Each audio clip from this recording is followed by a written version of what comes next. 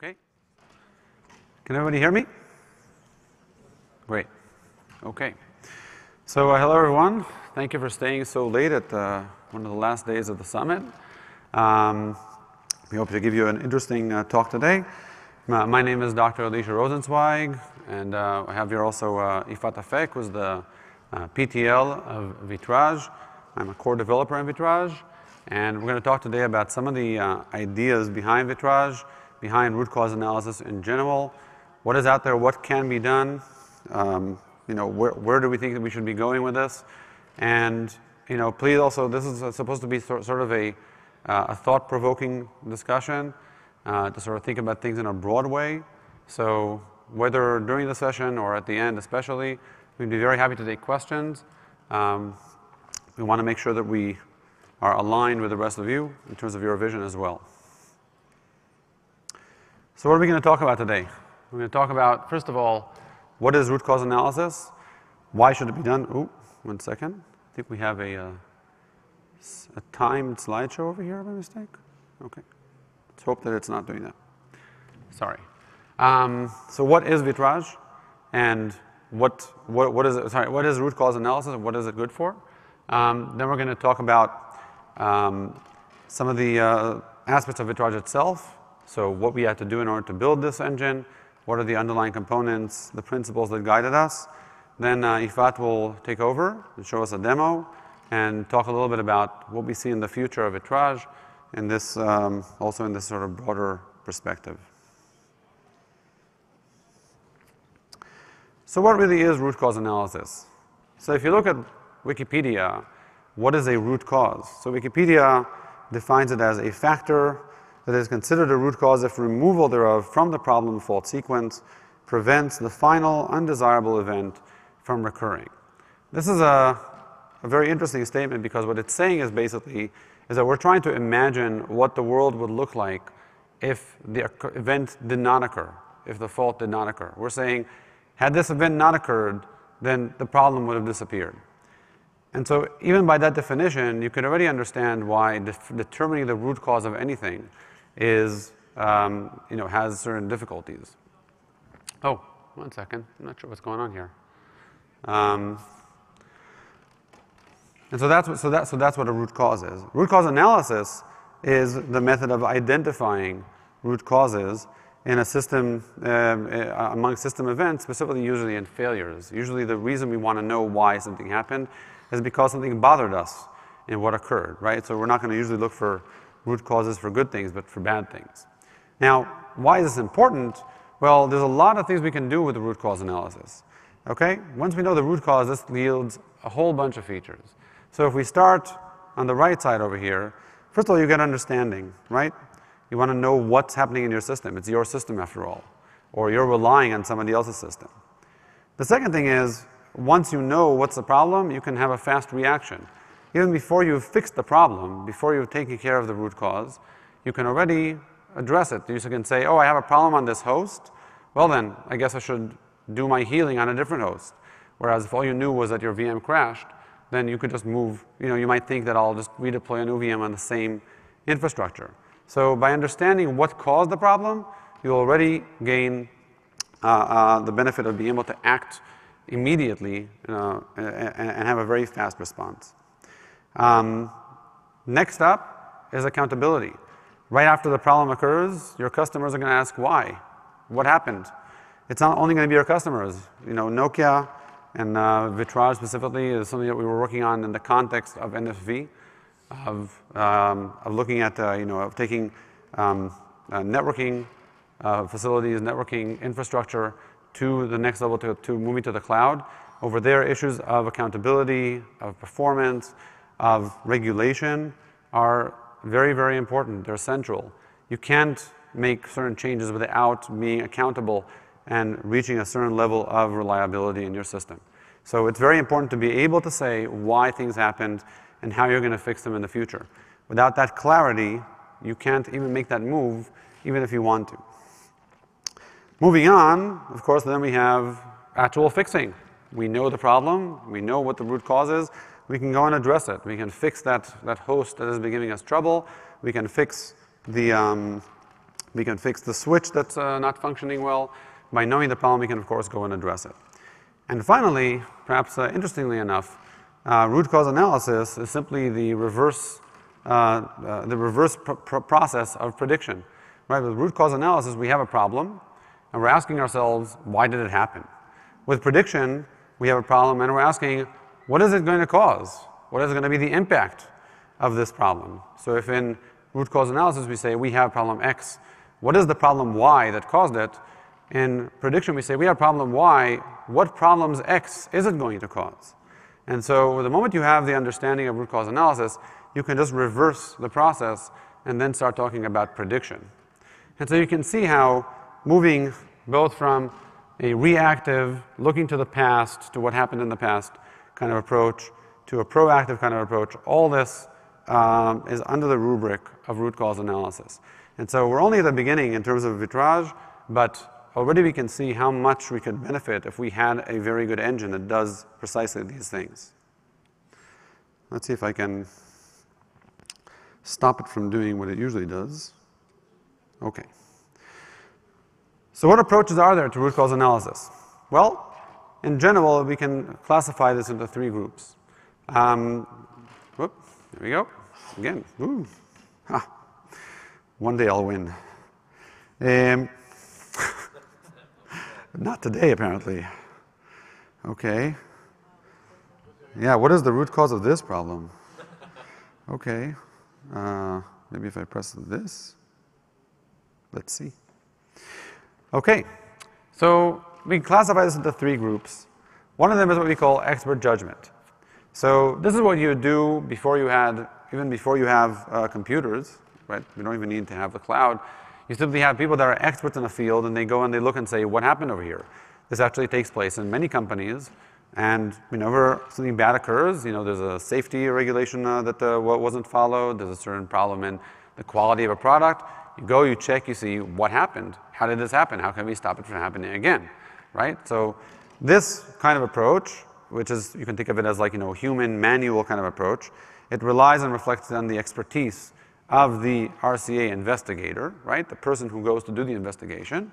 And it's very subject to subjective bias, right? It has to do with what that person saw, with the priorities that person has, what they, how they approach these problems, etc. And the data that we have for this is simply the experience of that root cause analysis investigator. Moving on to more automated systems, we have the statistical approach, which says, okay, we're going to look at the system, we're going to collect data, and we're going to check really correlations and see, how much do 2 events correlate with one another. And when they have this correlation, we can say, okay, so there's some link between them. The move between correlation and causation, of saying A caused B, not B caused A, is not simple. It's definitely a tricky issue. We can try and use issues that have to do with time-based things. In other words, event A occurred before event B. But that doesn't always work, especially when you're talking about high-speed monitoring. Sometimes you can have situations where one thing is monitoring things in a sampling rate of once every 30 seconds and another once every 5 seconds. The fact that one got to your system, your monitoring system, before the other doesn't necessarily mean that the first one caused the latter. So it becomes more tricky when you look at this in terms of causation, taking it to the next level. But it definitely helps to have that kind of chronological ordering. And finally, statistical techniques are more looking at, probably at what happens and learning based on experience. Then you have more analytical systems, ways that look, like forms of formal logic that try to reason about causation and think really in terms of what's called counterfactual reasoning, which is what I mentioned before, where you say, well, I see what happened, but if something had happened differently, what would have happened then? And counterfactual reasoning, once you have it in place and it works well, you can get things that you can really rely on. The difficulty with that, of course, is that a lot of times you don't have all that data. You don't always see the entire picture. So whatever you see is also a lot of times limited, though the methods you're using are more well structured. So what did we do in Vitrage? So we do definitely want to move on to more automated approaches, things that Ifat will also probably talk about in the next section. But what we started from was what we call automated expert judgment. So if you recall from the previous slide, the first section was expert judgment, where you take people that have expertise and you try to take their information and debug the system, solving problems. The approach in Vitrage is we want to automate that process. We want to take the information that we know about the systems, and in most cases, we understand each system individually. We have people that are experts in compute, people that are experts in storage. And each of them understands their piece of the system. The problem is they don't see the full picture. And the full picture is critical in order for us to make sure that errors get to where they're supposed to get to on time. And so what do we do over here? We start over here on the right. We have expert judgment, and we codify that judgment into what we call Vitrage templates. So Vitrage templates are YAML files, which you can see in our wiki, some examples, and those of you who have visited our booth. But they're YAML files that express the rules that the expert sees as, yes, this can happen. If I have a high CPU load here, I'm going to have CPU performance problems there. If I have switch crashes here, that's going to create problems on the host, et cetera, et cetera. And so these you know in advance, things that you can that you've experienced, taking that experience and making it codified in these templates. Now you can see over here in these templates I have these different shapes, and each of them represents a different error. Okay, so we're going to talk about that in a second for the second part. So you have this expertise, but then you also need to have the data. You have to have when something happens, you have to know what happened, and so you have to collect information from OpenStack services like Nova, Heat, Neutron, Cinder. And you also need to collect information from external sources. OpenStack doesn't have everything. We have things from Zabbix, Nagios, other monitoring tools. We can collect a lot of information and pool it in one location into this entity graph, what we call. So these circle round vertices represents the different resources, and the other shapes are the alarms that are being raised on them. Now you can see over here we have a bunch of alarms that we've received from different monitoring tools, and we've connected them because we understand, oh, that alarm is on that host, the green alarm is on the VM, et cetera, et cetera. So we just connected, now we have these two components. How do they come together? So if you look at what we have over here, we have these rules saying, well, a blue triangle, causes, that's the arrow pointing down, the yellow square. And a blue triangle can also cause a green circle, and a green circle can cause a red pentagram. So, not pentagram, I meant, forget what it is, sorry. And so we can connect these with these dashed arrows, which represent causal relationships, saying, oh, in this system you can see that the blue triangle caused these two alerts, the yellow and, one second. The yellow, oh, sorry about that. I don't know what's happening over here.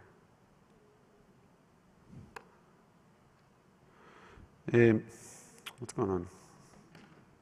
One moment.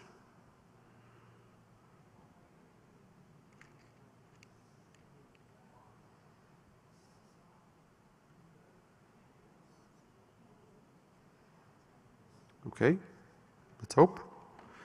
So you see here two things. One of them is the root cause analysis aspect, where we can see that the different alarms cause things. But also because we know that a green, we know that a blue triangle also causes green alarm, a green circle. And again, this is like short form in this visual thing, but it always happens like on a VM. So you can see here we have two VMs. One VM already had a green alarm on it, and then another one didn't have it on it. But if I know that having a blue triangle causes a green circle, then I can also raise that alarm on the on the VM. And this is critical because these deduced alarms and also changing state, which we can also do, what they're really doing is not just adding more alarms to the system. Think about it.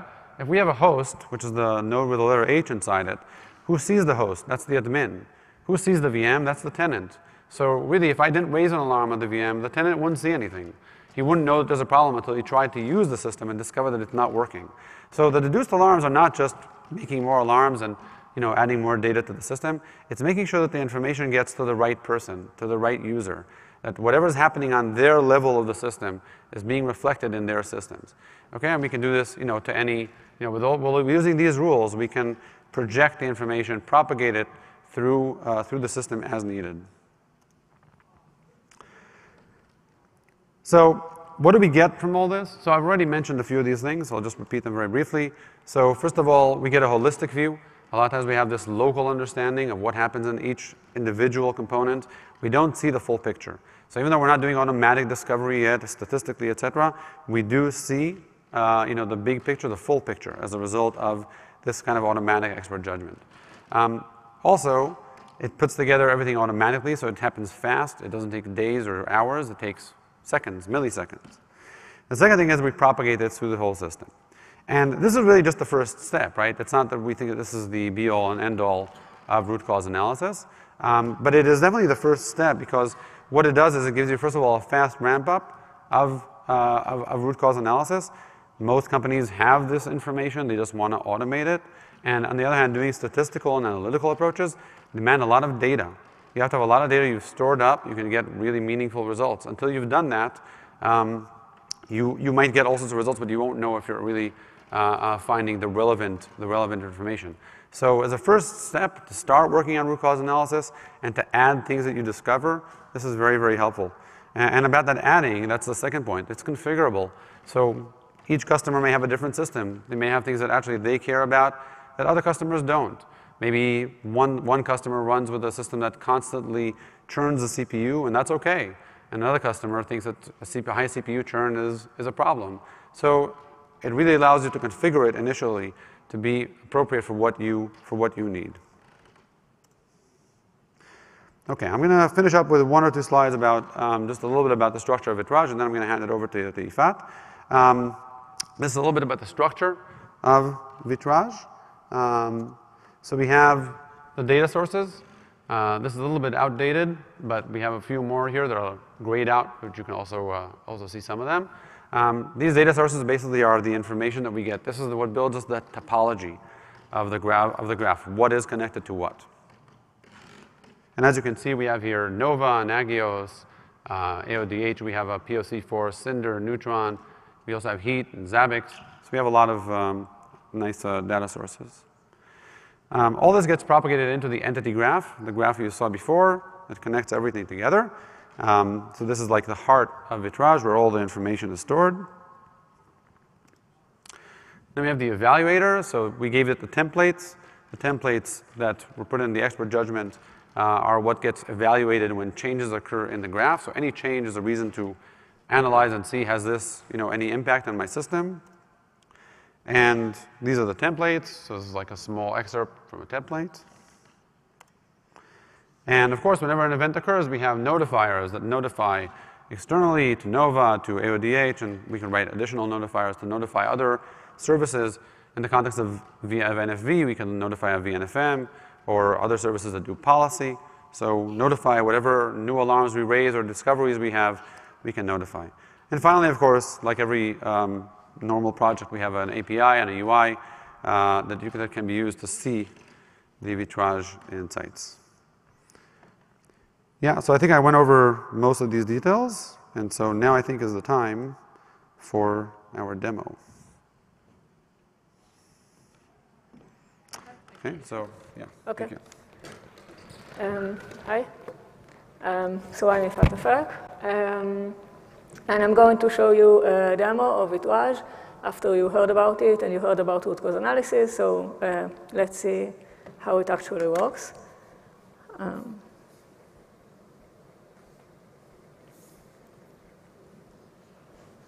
Okay, I'll just refresh everything.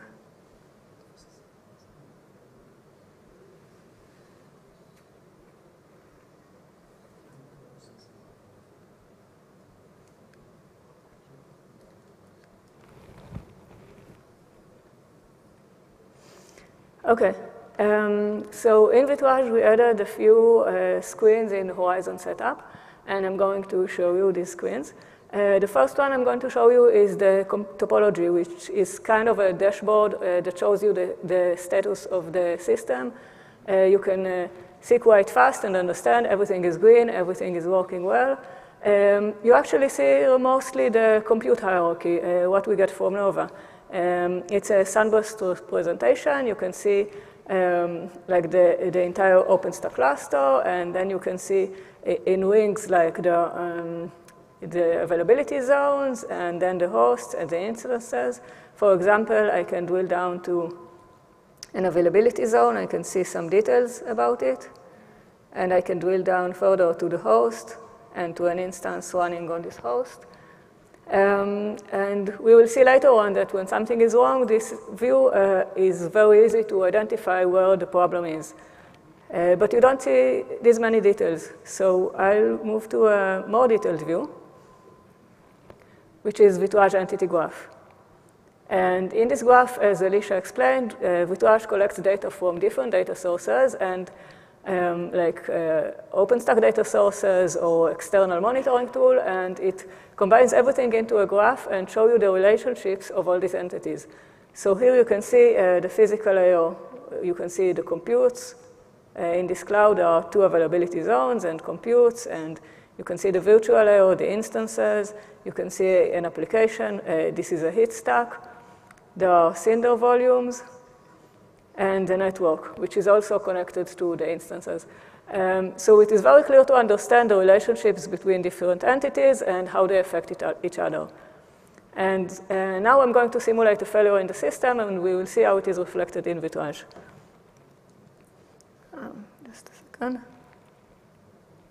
So I assume most of you know Zabbix. Zabbix is a monitoring tool that is very common, and Vitrage integrates with Zabbix and Nagios monitoring tools.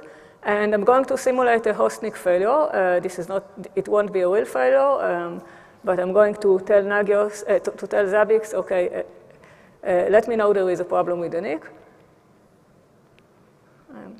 Sorry, I selected the wrong test.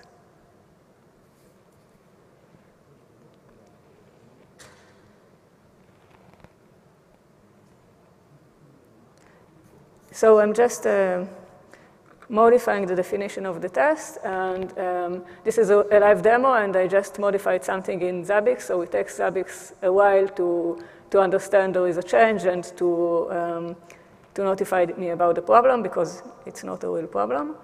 And after we see the faulty Nagios, which just happened, we will go back to Vitrage and see how it is reflected in Vitrage. So here we see Nagios, Zabbix thinks there is a problem with the NIC. And let's go first to the topology. And we see that not everything is green any longer.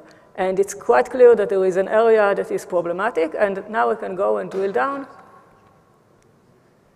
and see there is an alarm on the host. And there are 2 instances in this host. And there are alarms on the instances as well. And if I go to the alarms view, I can see 4 alarms. But I only told Zabbix there is a problem with the host, so why are there 4 alarms? And the reason there are 4 alarms is that 3 of them are deduced alarms that were raised by Vitrage. I can see it here. I can, this view shows alarms of different types. Here we see a Zabbix alarm, which is the original alarm, and 3 alarms raised by Vitrage. And we can also see Nagios alarms here, or AODH alarms. And now I want to understand what is wrong with my application, so I can find the application alarm.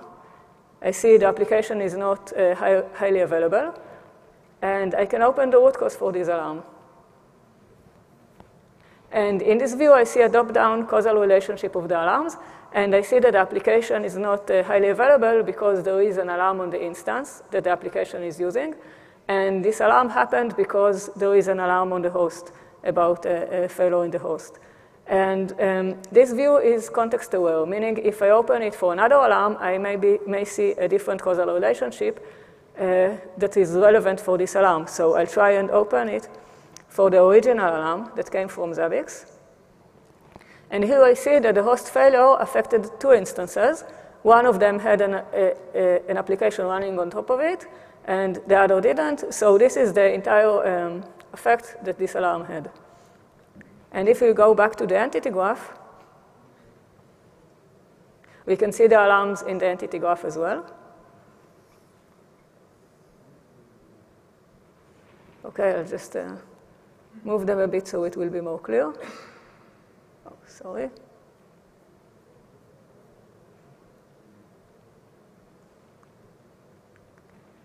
And here I also see how these alarms are connected to the resources. So there is one alarm on the host, and the host state is also changed accordingly. Oh, I'm sorry, I guess the session just expired. Okay. It happens in live demos, I guess.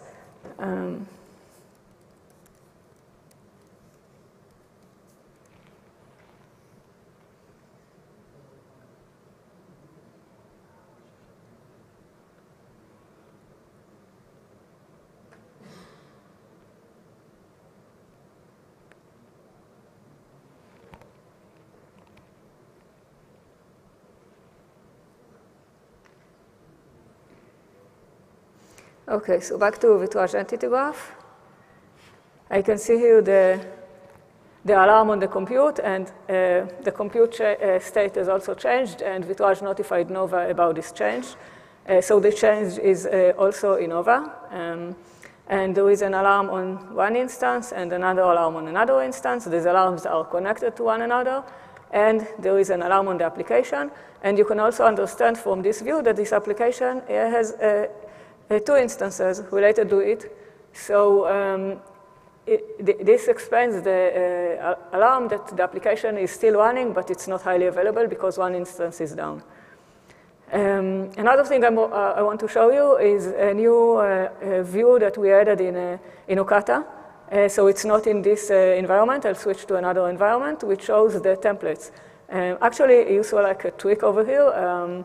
There was one alarm, and new alarms were raised, and I'll try to explain how you configure this behavior, because it's not it's something that is controlled by the user of Vitrage.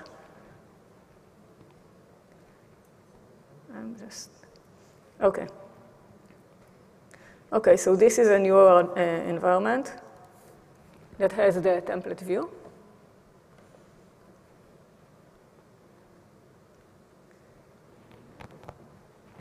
And over here, you can see a list of templates that are currently loaded in Vitrage and their statuses. And in case you had an error, like a typo in the template, you see in details some hint about what's wrong with the template. And you can open and look at the templates. So over here, you see the structure of the template. These are, on the first blocks, are like the building blocks of the template. And the interesting part is the scenarios. We have one scenario about saying that, as you see, it's very human readable. If the public NIC fails on host, and the host contains an instance, this is a condition. And the action that we want to execute is, one action is raise an alarm on the instance, and another action is set the state of the instance. And then we have another scenario saying if all this happened and the alarm on the instance was already raised, we want to add causal relationship to connect the two alarms, so we know next time somebody asks, we know that one alarm is the root cause of the other alarm. Okay, so this is for the demo, and I'll go on and talk about the future of Vitrage.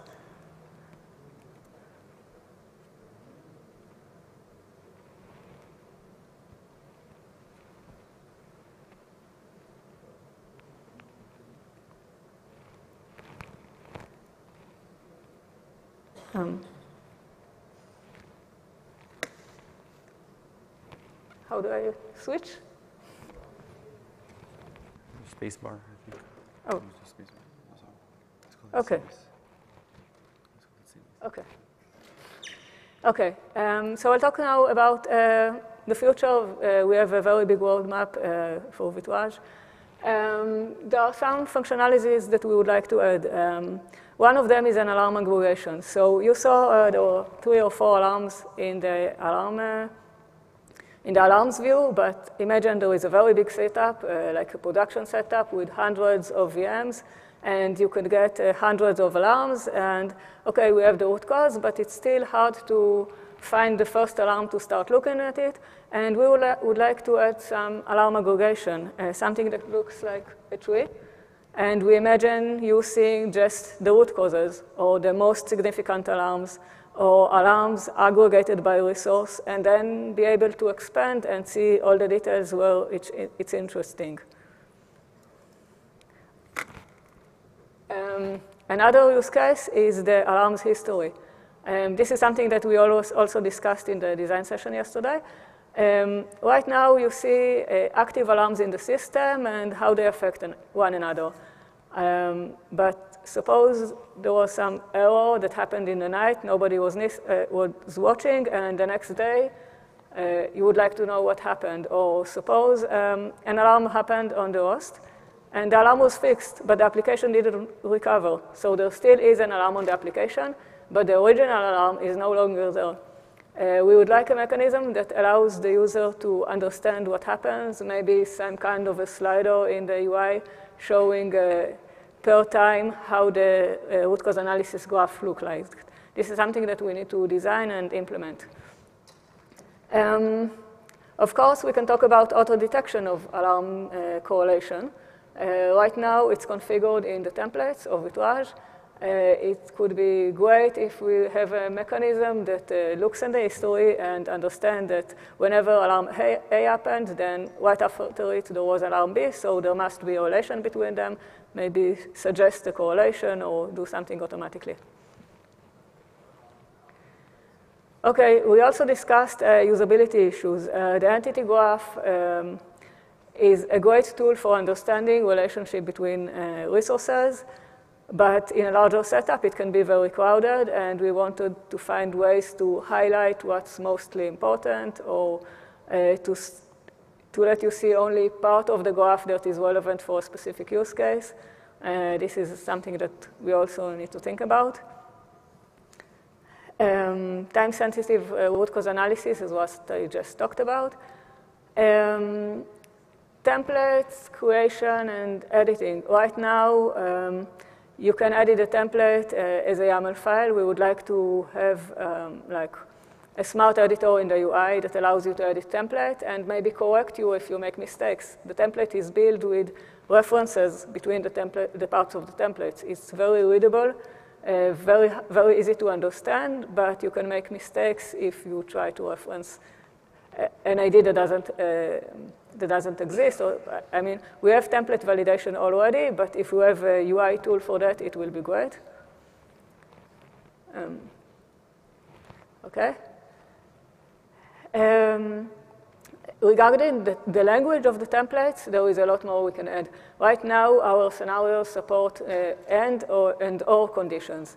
But we would like to add support for not condition, which is, it raises some logic questions. For example, in case of high availability, there are two switches, and I would like to say, if two switches are down, then there is a critical error. If one switch is down, it is a warning. But I want to make sure that if two switches are down, then I don't get both alarms. I only want to get the alarm about the critical error. I don't want to get the alarm that one switch is down also. So I would like to say if exactly two switches are down. Right now, the language of the templates does not support it.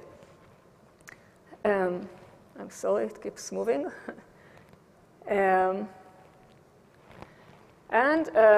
We need more data. I mean, the more data Vitrage has, the more complex templates you can create, the more insights we can give you. First of all, it means more data sources.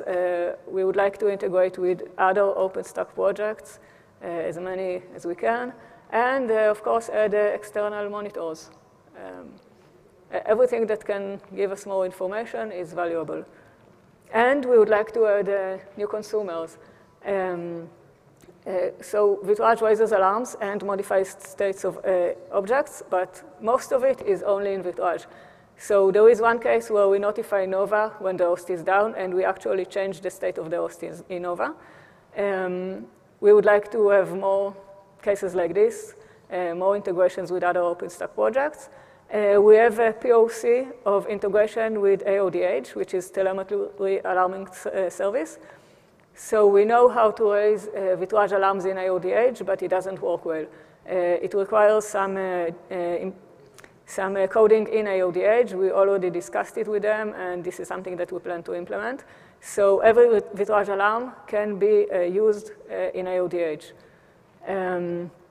And we have a mechanism for Vitrage notifier, which is very easy to add another notifier if you have your own system that you would like to get notifications from Vitrage.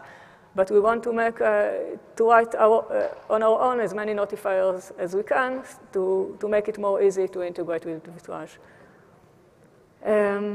And we need use cases. We have a few use cases that are used in Nokia CBIS product, but and could be common, like host-nick failure that I showed you, but we would like to understand more real use case from customers that we can support. Sorry again.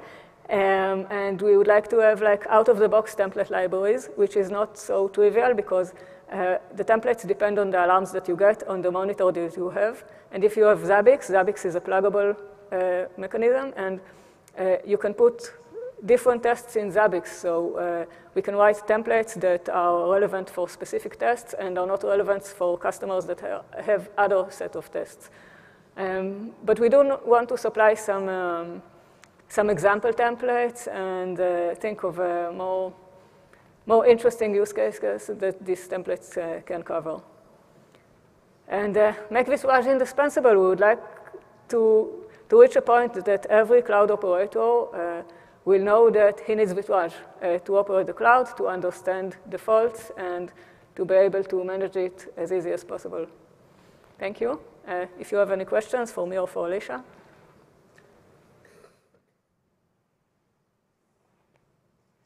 Yes?